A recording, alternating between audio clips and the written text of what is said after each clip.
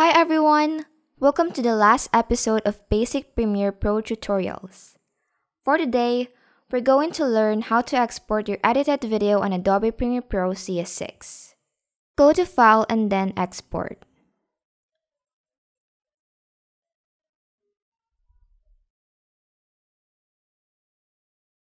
Select Media and you'll see a pop-up window.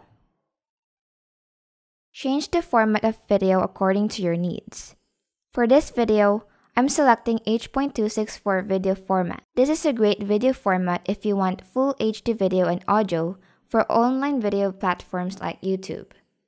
You can also change the output name and the destination of your video after saving it. Make sure you check Export Video and Export Audio if you want your output to have sound and visual. After that, just click Export and wait for your video to be saved on your device.